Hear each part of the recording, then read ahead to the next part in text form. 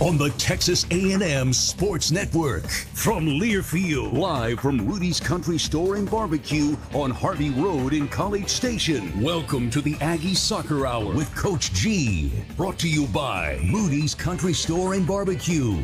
Visit Rudy's.com to find real Texas barbecue near you. St. Joseph Health, your primary partner for primary care and the official healthcare provider of Texas A&M Athletics. And by The Pool Guy, a proud partner of Texas A&M Athletics. Now, the Aggie Soccer Hour with Coach G. Well, good evening, everybody, and welcome to the 158th edition of the Aggie Soccer Hour with Texas A&M head coach G Guerrieri. I'm David Ellis. To my right is Coach G, and, of course, to the far right over there, the guy who is actually doing all of the hard work in keeping us on the air, and that's Kevin Munchow. And that is, as you know, if you've listened to this show before, certainly come out to Rudy's. That's a difficult task to keep G and I in line. In line, that's right. Hey, there's on each one of the tables there are some cards. If you have a question you want to ask Coach G or some of the players in the second segment, just write it down, bring it on up here. We will get to it. Speaking of which, we've got a full show tonight. MaKhiya, McDonald, and Sam Smith, who both had excellent games this weekend, will be in the house here starting in the second segment. And then in the third segment of the show, assistant coach Seth Taylor will join us. He is the new assistant coach on the staff, as we'll give you an opportunity to meet him. So the Aggies got underway on Thursday evening and then Sunday evening with two very, very good teams in Florida State and Washington State. Came up on the short end. 2-1 to Florida State, giving up a very late goal in that game, and then same thing pretty much. Washington State a loss of 3-2 for Texas A&M. The Aggies, and I know this is what really kind of eats, I think in a lot of ways eats at coaches and fans for that matter, is that the Aggies could have won both games. Yeah, and in both cases, I think that you can see that the team is really good, that our team is good enough to win both of these games. And in both instances, a situation where, the team was straight up as competitive as each of these teams. The Florida State game, Florida State is a team that has been in the last three Final Fours. They've won 3 national championships. Several of their players just coming back from playing in the World Cup down in New Zealand and Australia. And the game was straight up even for much of the match. If you look at the possession, if you look at the chances, if you look at the shots, if you look at the corner kicks, you look at all the stats, it was a very even game. And they score a goal off a deflection to go up 1-0. Sammy Smith, who's one of our guests tonight, scores a terrific goal to level the game up right before halftime for us. And then, then they score one late in the 87th minute to win it. And did we have chances? Yeah, we had chances to tie it. And you kind of walk away going, yes, gosh, we kind of let one off the hook there. And could we have tied that game? Yeah, we probably could have. And I know Florida State felt really good about getting away with the win.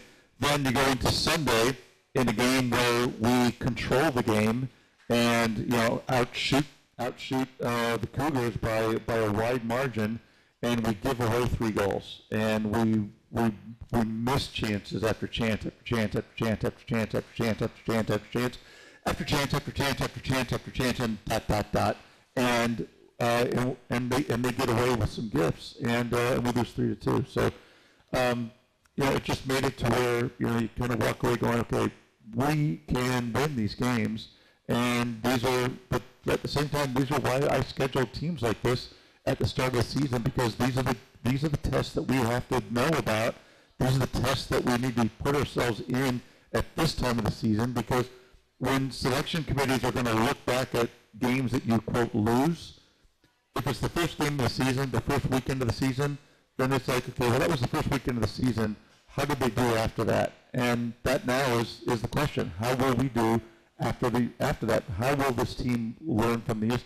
How will this team step forward and adjust from this? And we still have a lot of chances for for some really good wins starting this Saturday when Baylor comes to town.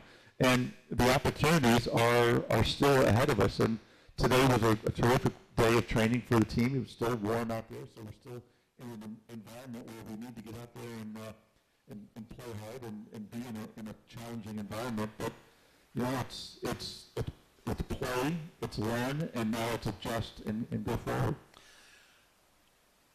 I wanted to mention one thing because it was in this particular weekend, and it was this way. A&M, Washington State, Florida State. It's over 110 degrees on the field for both games. And I think it was 114, I believe, on Thursday, and or 116 on Thursday and 114 on Sunday. One of the two, I can't. But it's hot. All right, by any definition of the word, it is hot. And you have these teams, again, I'm not talking about just A&M. I'm talking about Florida State, Washington State, and Texas A&M. It just gives you an idea of the kind of athletes that these young women are. Imagine yourself, if you will, that they are, that you're going to go out and you're going to run 6.5 or 7 miles.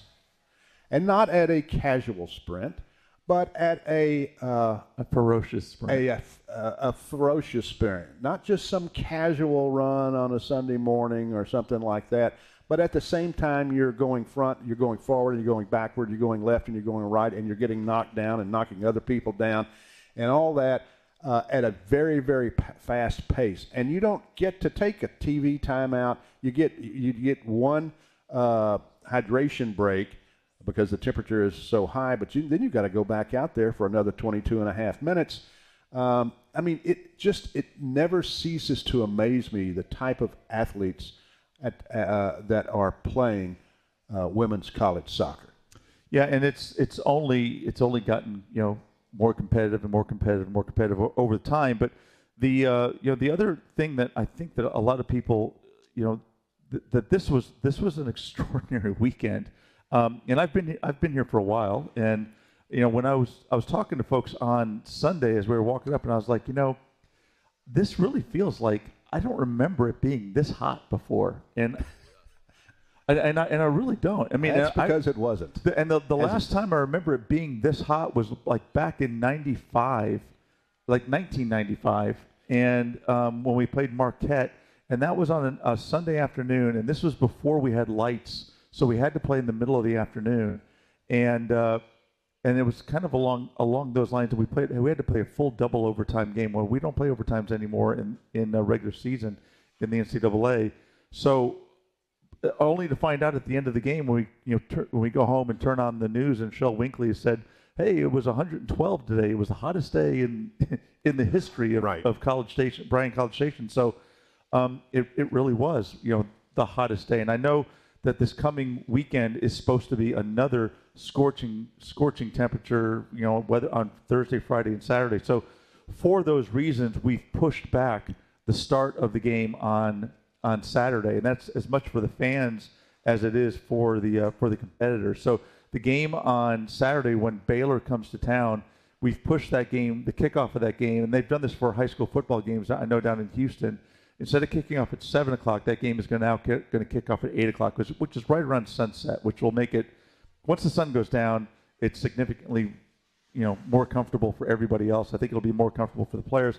I know it'll be a lot more comfortable for the students on the east side who look into the sun. Oh yeah, it'll be a lot more comfortable for them because it's going to be a full house. It's fish camp night, so it'll be there's no place to escape the heat if you're in the sun, if you're looking into the sun. So by making the game right at or right after sunset, it'll be a lot easier for everybody to be in the crowd, and a little bit easier on the fans. But I think it'll be better for the players as well.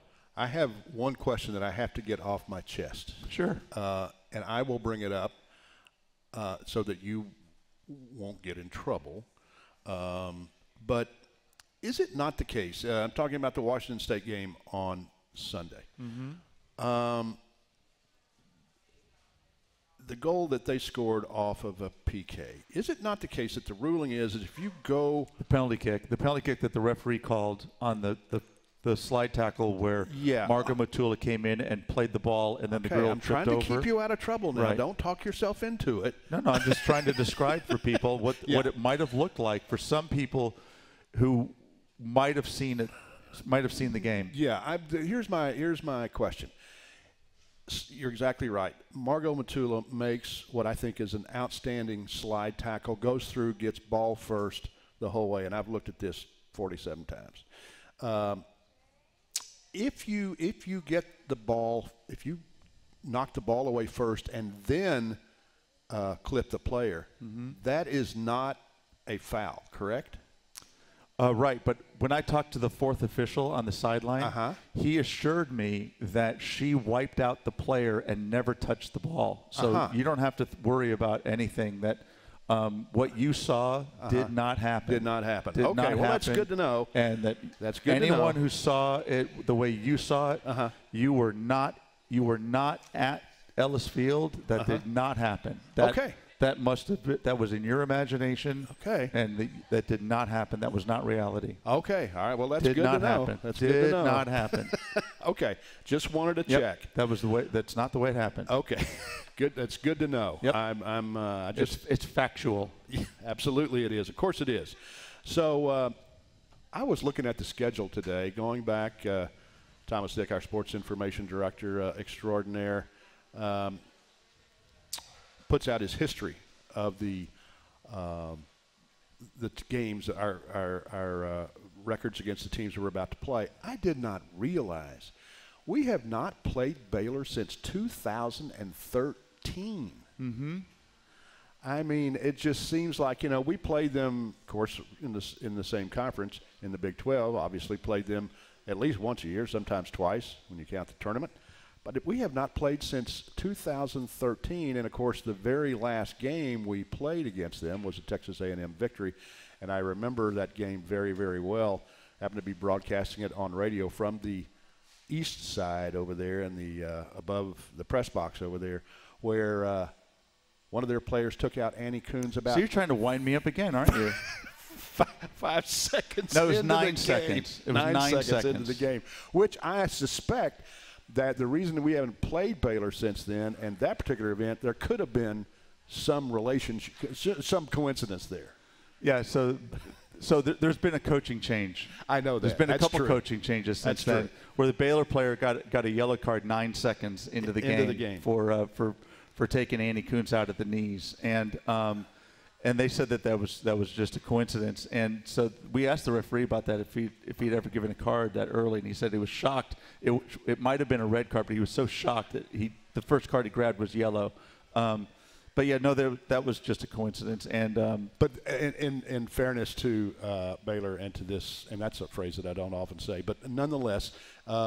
In fairness to Baylor, this is a different coaching staff with a different philosophy. It is, and even the coaching staff. Then we're friends. We've made up, and it's all good. And but Michelle Leonard, who is the head coach there now, and that coaching staff, they really have it's a different type of system, and it's a different type of team, and and they're off to a good start. They went out to Oregon and really took it to the Ducks, and beat them in Oregon, and then they went on the road and in a tough weekend played at Oregon and then played in Lincoln against Nebraska. So now they're going to come to College Station. So they're on quite a start of the season playing 3 tough road games. So they came and played us in the spring. They actually beat us here in the spring. So they're in an exhibition game. So I'm sure they'll be coming in with a lot of confidence, and to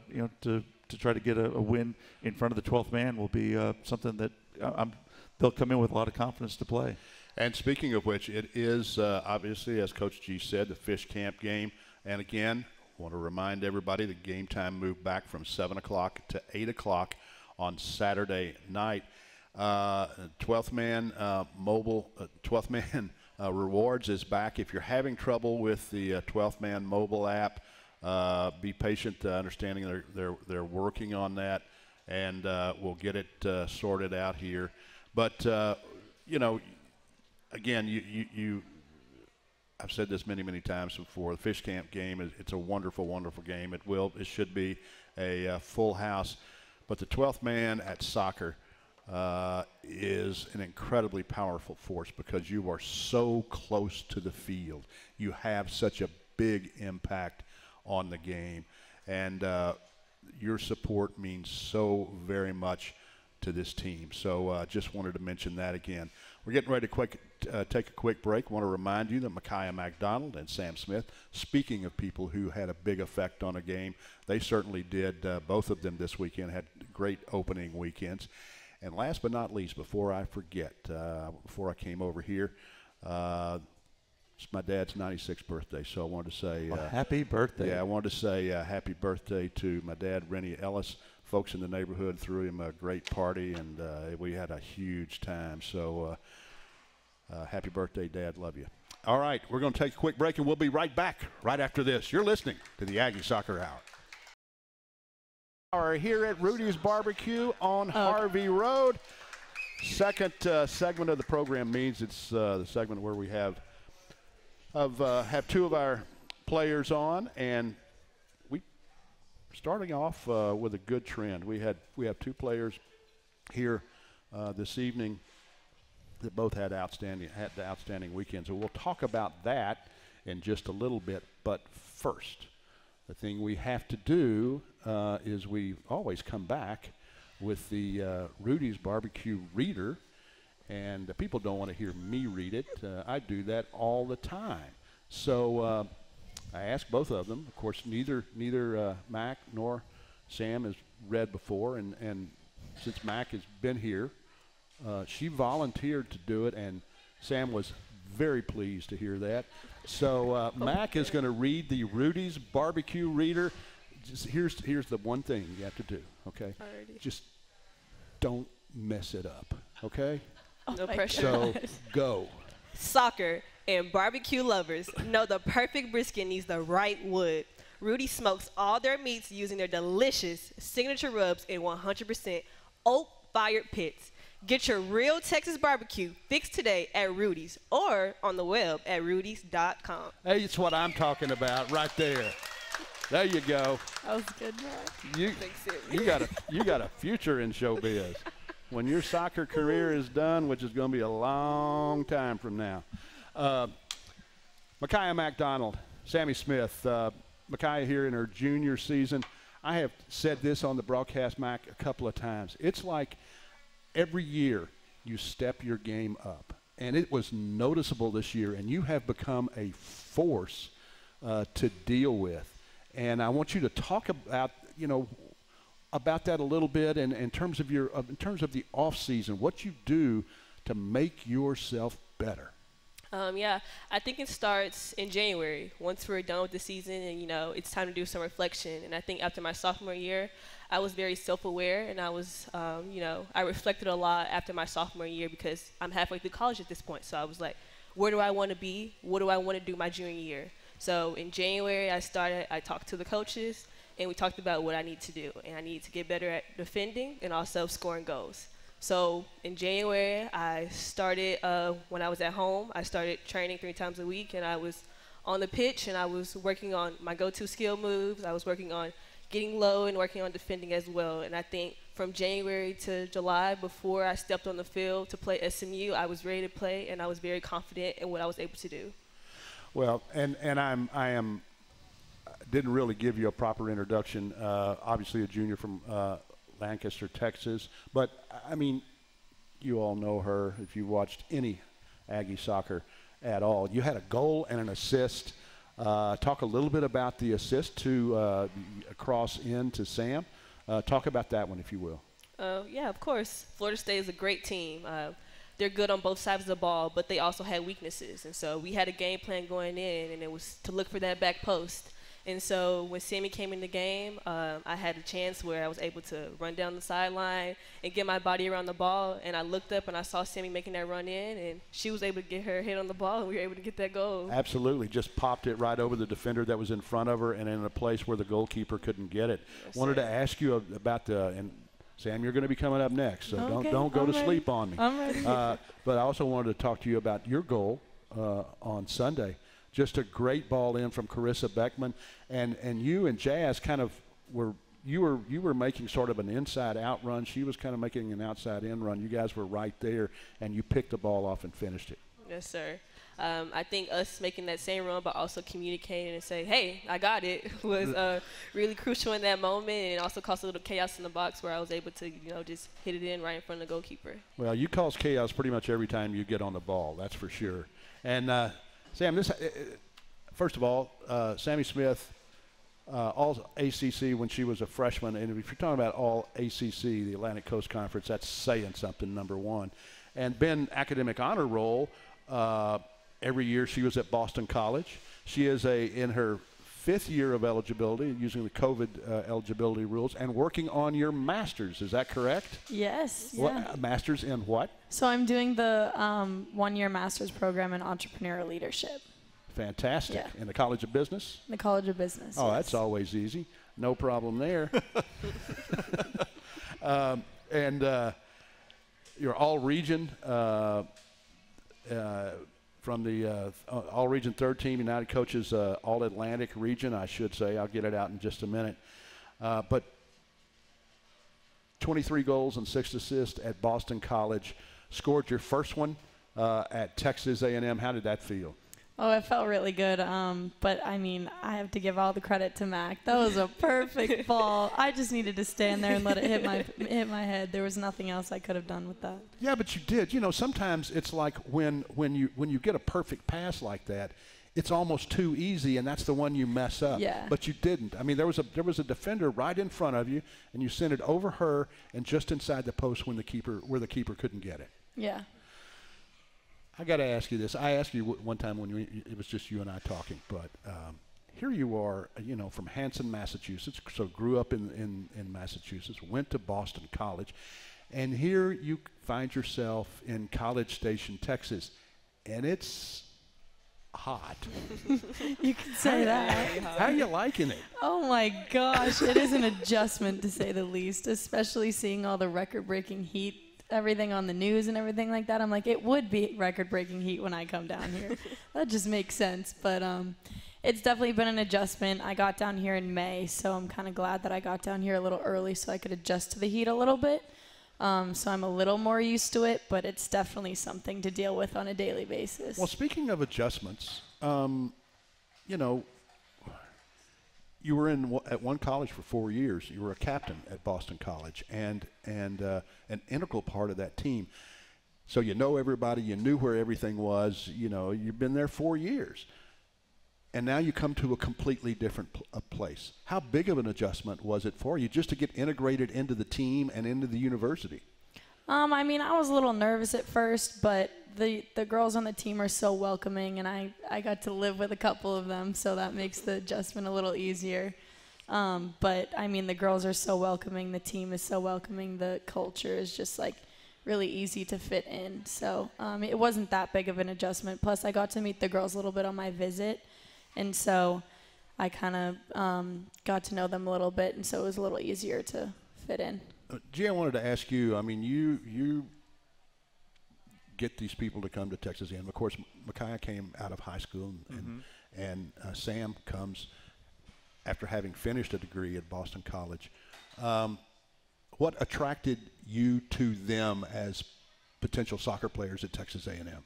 Well, with Sammy, we knew she was already going to be. She had already proven herself as a leader and someone who could play at a really high level. Because there's not that many people who can step in and be, an impact player for us already.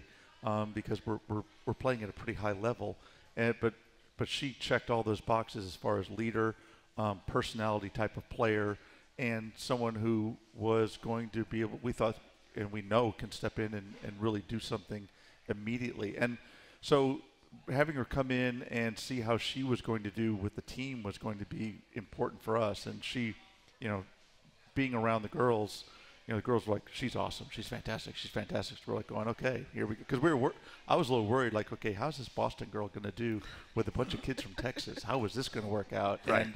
And it was a really, really neat match. And that's always a big part of it, because I think in women's athletics, I think the cultural fit is such an important part of it. They have to be able to be good teammates, and Sammy has been just a really, really good fit, and a good complementary fit to what's out there. And she's only scratched the surface. As she gets more comfortable and more comfortable, the goal she scored against Florida State is just the first of many. I think she's gonna bang home for us.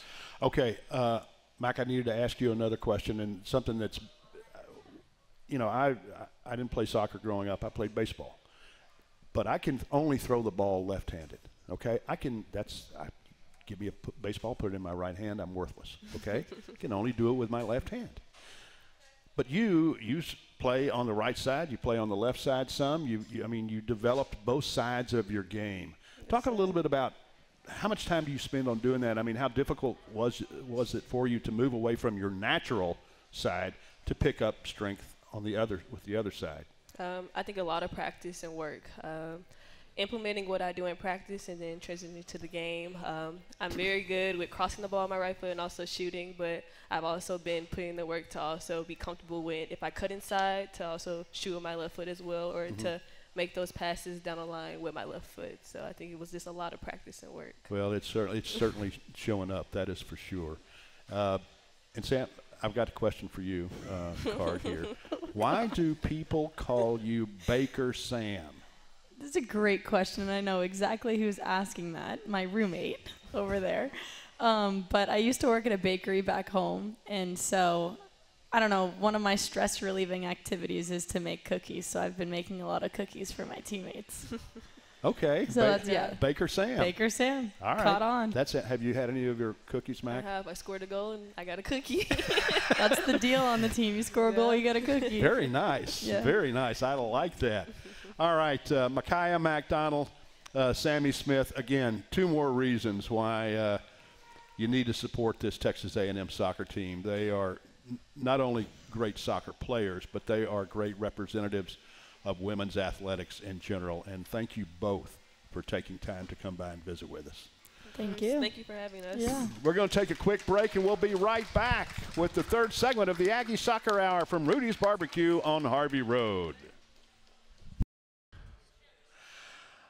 All righty, we are back here at Rudy's Barbecue on Harvey Road. It's the third segment of the Aggie Soccer Hour with Texas A&M head coach G Guerrieri. And, G, I have a question from the audience that leads right into having Seth Taylor on the show, and that is perfect about being able to add a third assistant coach and what you did with that. When did that come about, and what you decided to do, obviously? So this is actually part of the transformation of the NCAA. So there's been some shifting of the NCAA over the last few years, and you hear about NIL and you hear about all these different things going on within the NCAA and the transformation committee that happened. And one of the big changes that they've done is that they got rid of the position that was called the volunteer coach. Right. And they basically figured out that you can't really have slave labor anymore for some reason. You can't force people to work with no pay. And they decided that if you're going to have, you can have 4 coaches, but you got to pay them, and you got to pay all of them. And so we went from being able to go with our 4th coach being a non-paid coach to a full-time coach, and so we were able to do that. And so we did a national search for our new coach, and came up with what we think is a home run with Seth. So Seth came over from Cal Baptist, where he was instrumental in helping them to take the big step from being Division II power to Division I. They were in the Western Athletic Conference, and he was, like I said, the associate head coach, where he had a huge role in had his fingers in a lot of different parts of that program, and was able to bring him and his young family over to Aggieland. So, Seth, first of all, you've been here since when? Well, I did a camp in July, but I got here at the very end of July, so I've been here for with the whole family, about 3 weeks. Oh my gosh. Yeah. Okay, so so for a while, it was just you, right, until your family got here? Yeah, the first couple weeks I was here, I was since I was working the camp, G was gracious enough to put me in a nice hotel, and then I was living in Callaway for a little bit, kind of doing that whole thing. And then I let my wife, as anybody should, I let her choose where we were going to live, what house we were going to rent, and everything like that. So when we moved out here, we were good to go, and that was all ready. I let her set that all up. Oh, that's fantastic. Yes. So what you've gone from Cal Baptist to here. Biggest adjustments for you, other than it's half a continent away? Well, one of the adjustments, it's surprising, but Sammy said it earlier, it's definitely hotter than I thought it would be. But yeah, we apologize. But honestly, like I told G this on the interview process, like I lived in California for a decade, but I'm not a Californian. I am from Ohio. So like I've lived in a lot of places, so it's not hard for me to adjust to new things, new people. And honestly, for us, we were kind of looking for a change, at least for the time being. So it was an easy adjustment. But I said, yeah, the one thing, and I know Texas is like hitting like records right now for the heat. So it's not a normal thing to be this hot right now, but that's one thing. And then like obviously the pace of things here is like a little bit slower, as you would expect from where I was before. But now that campus is opened up, I've learned that there's almost as much traffic as LA had, honestly. Yes.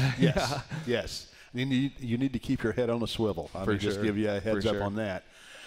What are your duties? Talk about what you do for Texas A&M soccer. Yeah. My main duty right now is I do a lot of the film. So like I'll do player development with the film. So today I had 5 girls come to my office and we like look at the film from the game. What can we do better?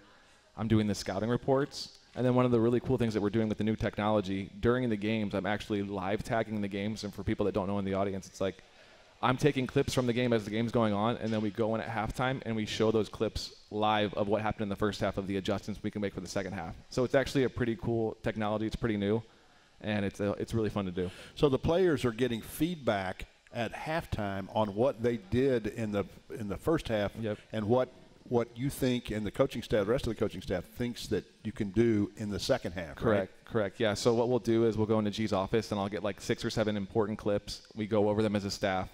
What is a good thing that we should show the girls? And we literally watch things that could have happened 3 minutes earlier at the end of the half. And we can be like, hey, this is an adjustment we can make. This is something we're doing well, just so they can reinforce it with some video.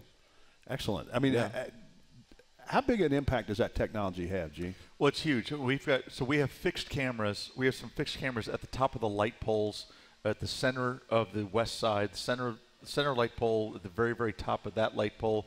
We have a fixed camera at the big video, atop of the big video board, between the letters, if you were to look really closely.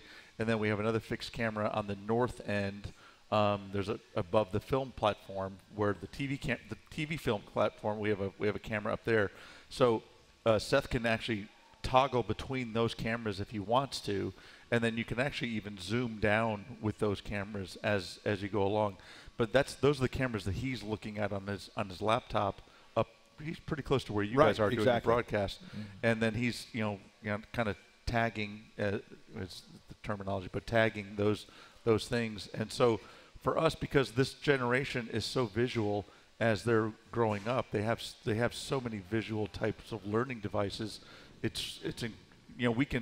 We can try to describe things, but if you have pictures, and especially moving pictures, that you can show them what we're talking about, it's like the aha moments that we can give them. And then we can say, listen, these are the spaces we're talking about that we want to try to attack. And it's like, oh, those are the spaces you want us to attack. It's pretty obvious to see. And this is the best, we think is the best way to use the time that we have at halftime, is to show them specifics of this is what worked. This is what the opponent is trying to do to stop us, and this is what the opponent's doing that's working against us. This is how we're going to stop them, and then we can move on to, whatever adjustments we need to make. So, Seth, for you, was this kind of a new skill set that you had to develop? I mean, had you worked with this particular technology before, looked at it this way before? Yeah, I've done it before. We had Speedio at CBU where I was before, so I had done it for about a year. We had it for about a year, so I wouldn't say I was a professional, but I knew how to do it. And if I'm being completely honest, it's not my favorite thing to do in the world. I like to do it. But I like the whole all-encompassing thing where you get to do it and you get to talk to the players later and coach them through that. So it's a really cool opportunity. See, one of the differences is there's people out there that are specific video analysts, but what we wanted and what made Seth so attractive is Seth is first a coach who can do video, not a video person who wants to be a coach. If that makes sense. No, it does. Absolutely. So he speaks coaching language, and he's a coach first, so he can translate that as a coach and as an educator as a coach. But he's adept at video, so he's very good at helping the players understand and being able to coach the players. But he's adept at the video and the technology of video. So he's very good at dispersing the video to the players, but also to the rest of the coaching staff. Right. And that we all speak the same language. So Seth, like during today's practice, for example, Tuesday, a Wednesday type practice during the course of the week, which is typically the kind of the bigger, more intense practices, I would think. What's your role on the field, and are you using what happened in the last game and what you saw in the last game? For sure. In those practices. And I think G described it well. Like, the one thing that's really cool that I'm getting to do is, like, I'm not just a video guy. Right. During the practice today, I got to open up the practice with, like, a game. We did, like, a technical warm-up, and I led the technical warm-up. Okay. And then we're, like, helping with drills, and we're talking to players. But afterward, what we'll do is we'll take a look. One of the cool things we do is we give the players an opportunity to look at every practice. We record every practice. Right. And if there's important things from that practice that we think is going to help in the game, we'll even tag that practice so they can go back and look at the clips from practice. Okay. So while that's going on, we're recording practice, but I'm also doing a lot of coaching during practice too. Okay. Yeah. Do you send individual things to individual players that, hey, this is something you need to do or don't do or whatever? They're making it a little harder these days to do that with the new software that they have out there. But one of the things we're trying to do is get the players. Well, the really cool thing about Speedio is they have access to everything. So anything we clip, the girls can watch it from their place. Okay, from their apartment. Yeah, so they can just wherever. watch it, anything on there.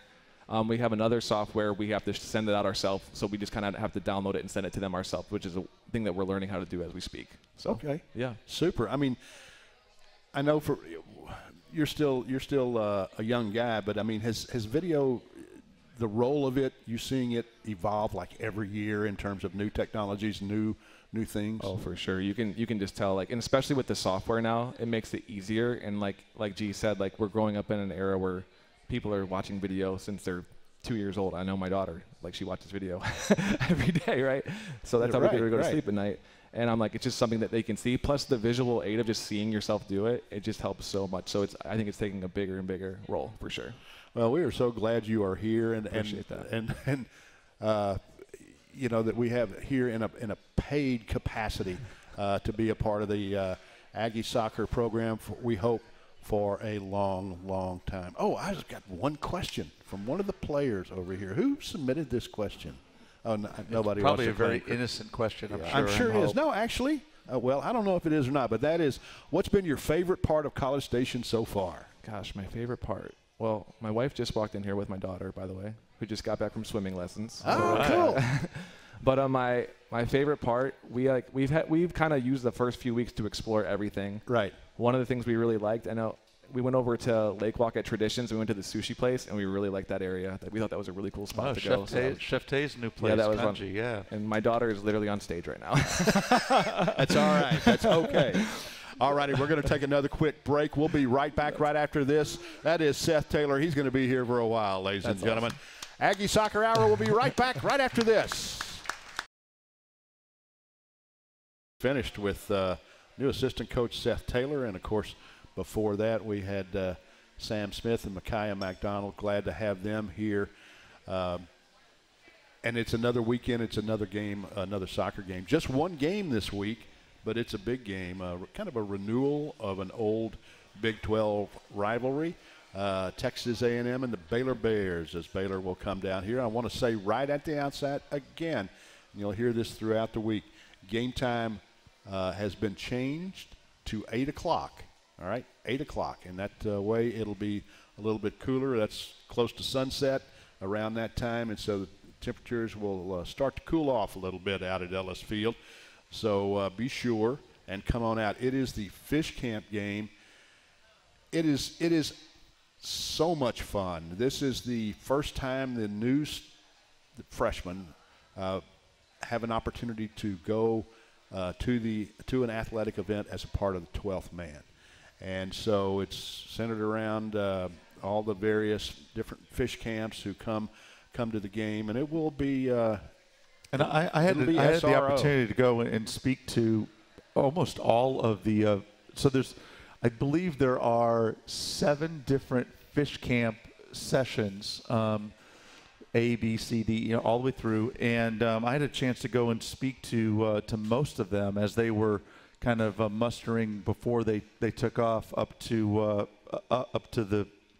Palestine to go and do all of their activities, and talk to them about how being a member of the 12th man is almost like having a superhuman strength type of thing, and how being a member of the 12th man comes with responsibilities, but it also comes with kind of being part of the scouting report that a lot of teams have about coming to A&M, that it really is something special that teams sometimes fear what the 12th man can do. And so it's kind of cool for them. This is their first opportunity to be that factor in games, and there will be a lot of freshmen at that game. And there's a huge youth tournament going on that weekend. So there's 130 different youth teams that are coming in and playing in the Aggieland Friendship Cup that same weekend. So it's about a $2 million impact on the local community that goes on with youth soccer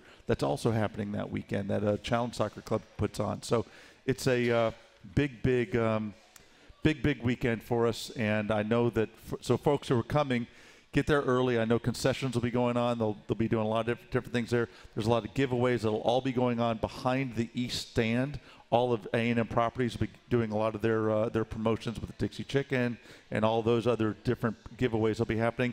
There's going to be a whole games area over there under the tents on the northwest corner. I think they're going to have like, kind of all kinds of like activities, almost like a midway type of area over there, and a DJ and the Hullabaloo Band. That'll be their first game of the season. So lots and lots of fun stuff happening, and I think will be a really entertaining game with us and Baylor as well.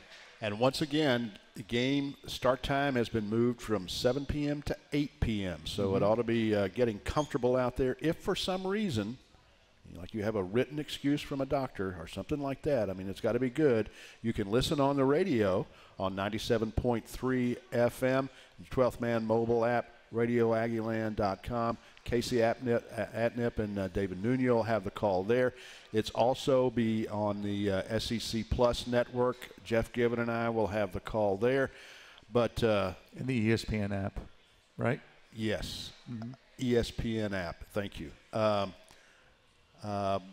But beyond that, most importantly, come out to Ellis Field and be a part of this game and this atmosphere. These players deserve your support. This is going to be a good team. Mark my words. And this is a great weekend to get it all started.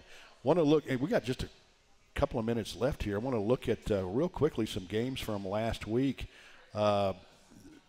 Tennessee, impressive win over Cal at home, 4-1. Yeah, and I think that kind of sends a message to the country. The SEC had one of the highest winning percentages in the country for, I think, a 720 winning percentage across. Like I said, we didn't help out any with our two close losses, but I think that we showed that we're going to be in these games and we are able to play with anybody. Now we just have to beat anybody, but that game, I think, kind of was an eyebrow raiser. Now, Cal then just went from losing to Tennessee, went over to Carolina and got throttled by Carolina as well. So maybe it's a deal of what's Cal thinking. Right. But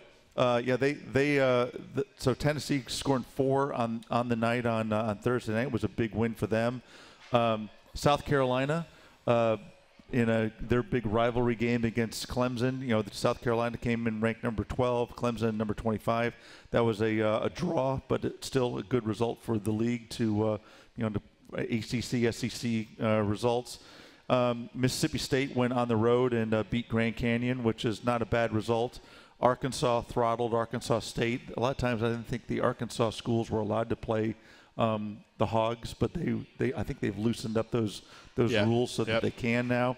Florida got 2 wins. They beat East Carolina, and then they also beat Maryland. The win over Maryland is a big result for the Gators. And then also, I think Auburn getting a big win over Troy was probably a good result for those guys too. So UCLA beat Georgia. Georgia is a team that a lot of people are expecting a lot of things from, and they went out on the West Coast. And before the hurricane hit, they took on number 1 UCLA, lost 2-0, and their game against USC was canceled, so they didn't get a chance to really show. Yeah. I mean, if I ask you the question, okay, USC was going to play Georgia, but it got canceled because of a hurricane.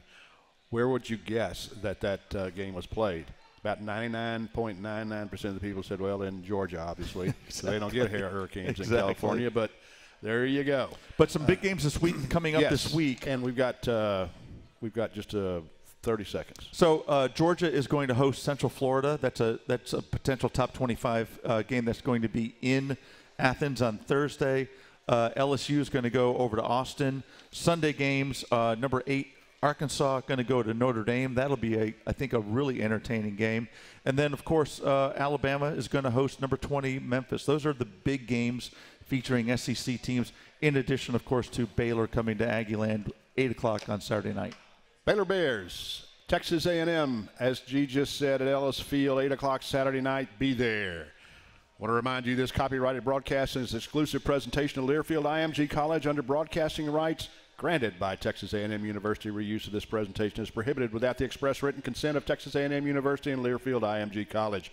Announcers are provided by Learfield IMG College and Texas A&M University. For G Guerrieri, I'm David Ellis. Thanks for listening and watching, everybody, and gig 'em.